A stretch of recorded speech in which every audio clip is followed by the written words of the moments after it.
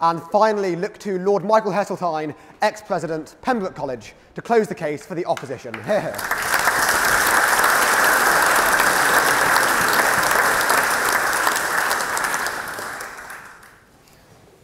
Mr. President, I understand Michael's sense of frustration.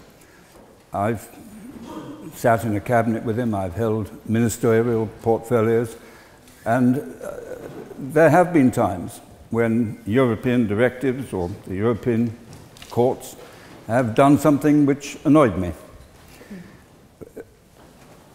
What you, Mr. President, have to decide today is whether examples of that sort, infuriating as they are, weigh in the scales of history against the enormity of the role of Britain in tomorrow's world and the context in which that role will unfold.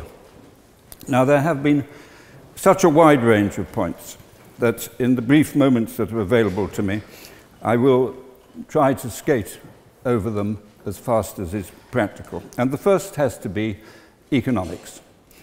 The fact of the matter is 47% of our trade goes to the European market.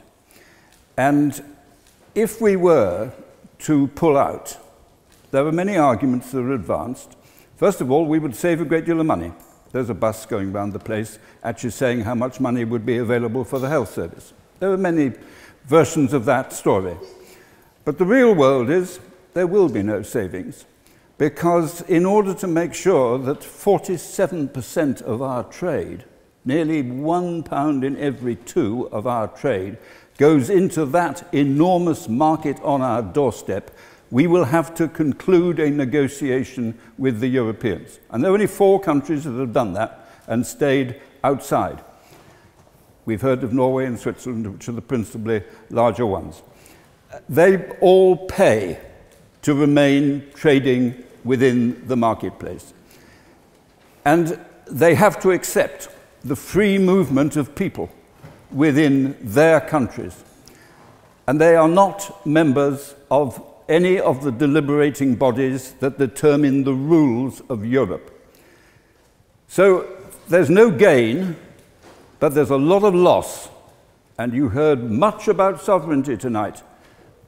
You can't imagine in economic terms a greater abdication of sovereignty than to accept to 1 in 2 of every exporter in this country that you will do as you are told.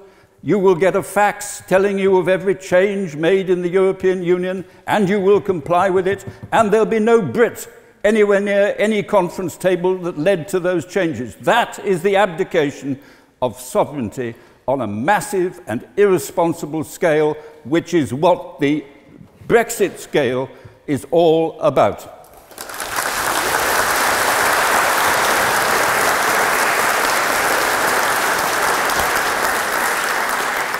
And in order to enlighten you, they say, well, don't worry.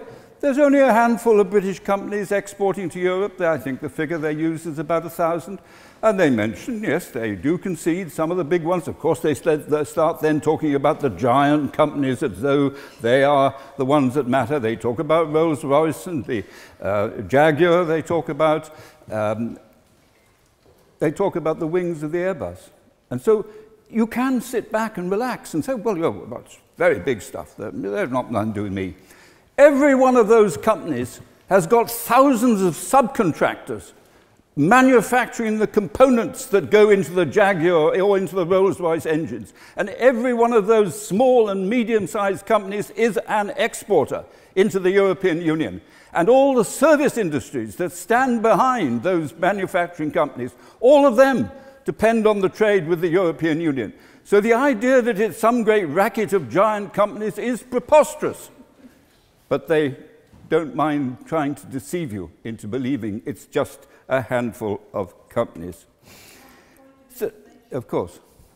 I just find it very difficult to understand why 500 million in a world population of 7.3 billion is that important.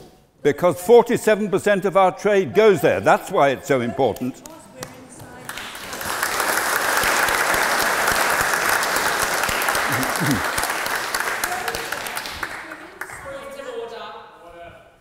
There's been a point of order. Please rise and state your point. Could the President please ask individuals with no moral consent to further pursue a point of information to please restrain their point of information and avoid interrupting the speaker who's giving an important speech today? Thank you very much. Sorry, I was just replying to his point. Forgive me, I have 4 more minutes for the fate of Europe, please.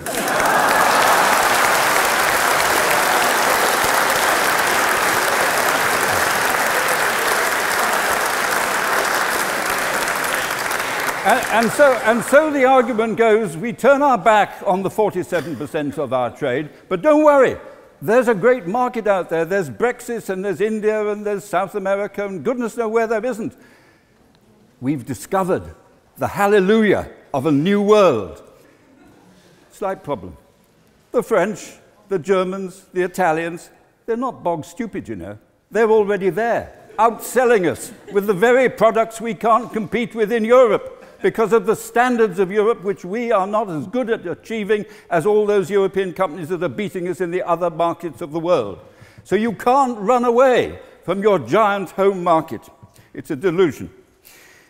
The second point I want to say a word about, which of course, the bleeding stump of sovereignty, the imposition of this monstrous bureaucracy about which we've heard so much.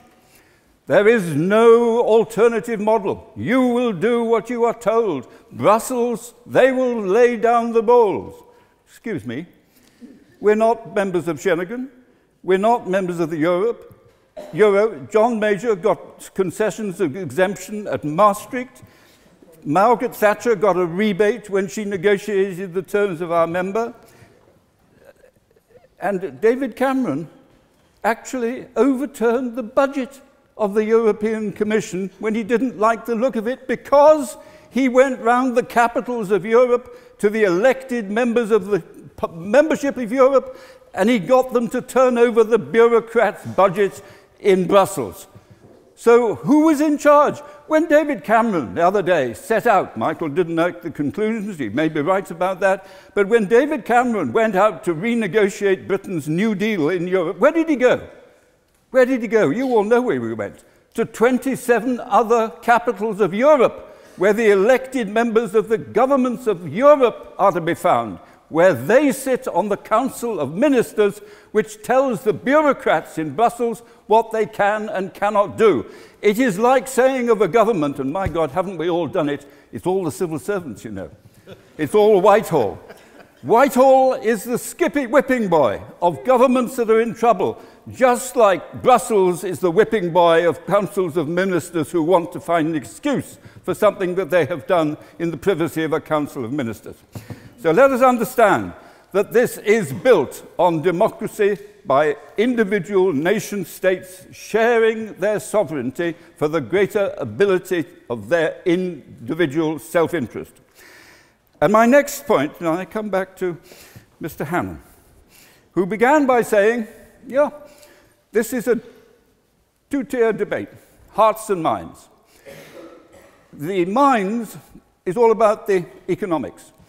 And I thought, and perhaps I didn't do him justice, I thought that when we got to the hearts, he'd tell the truth.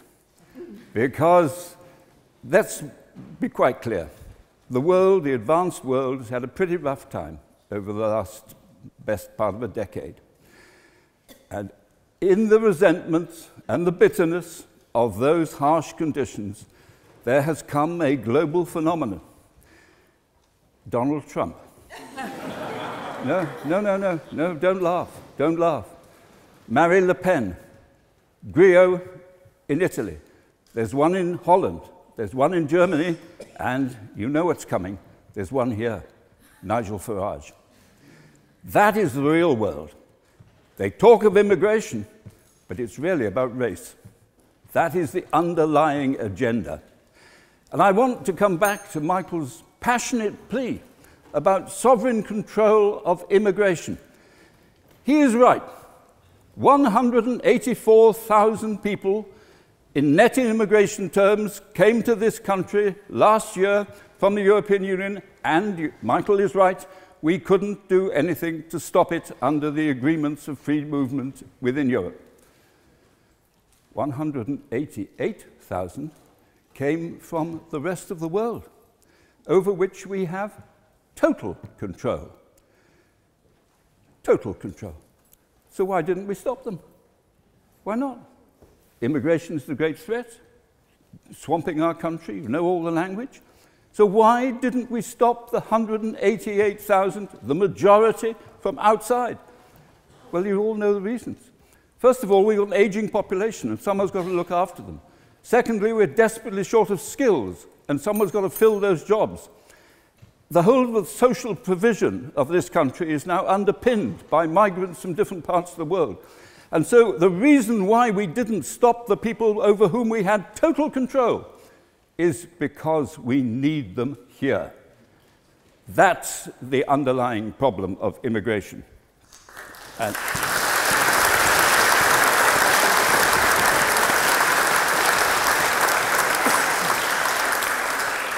I have just one last point, and forgive me if I say something that probably no one else, Mr. President, here tonight can say. I know something about sovereignty. I know what it's like to be alone. I was there in 1940. We were desperate for the Americans to come. The convoys across the Atlantic were being sunk. Our allies and armed forces in North Africa were dependent upon our ability to keep the supply lines of the Mediterranean open. I was there. The man in the desert is sovereign. He is free. He can do whatever he likes. But he has no power. And power is the essence of the political purpose. Unless you can do something, unless you're in a position to take decisions and implement them, then you are powerless, however sovereign you may be. And in the shrinking world in which this audience will play, I hope, an increasing part, you have to adjust the human organization to the scale of the challenge. And 60 million of us, with a massive 500 million cohort to our east, are better together in finding the production lines, the shared research and development, better together in facing the massive public sector budgets of the Defense Department of America, the space budgets, the public sector support of every Asian country for their industrial development. We're better together doing that. And we have done it in peace. Every member of the European Union has to be a democracy. And in those 70 years, we've got rid of the fascists from Spain and Portugal. We've got rid of the colonels from Greece. We've just turned back the tide of communism in Italy and in France, and we have lived in peace.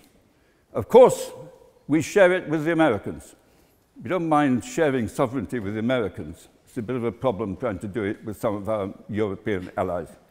And what I want, Mr. President, is for this government of today, the parties of today, is to leave to the generation represented in this remarkable university the corridors of power, wherever they may be, the seats of influence, a place at the table, so that the self-interest of this country, driven by people like you, is as important in the generations to come as it has been in the generations of which I have been privileged to be a part.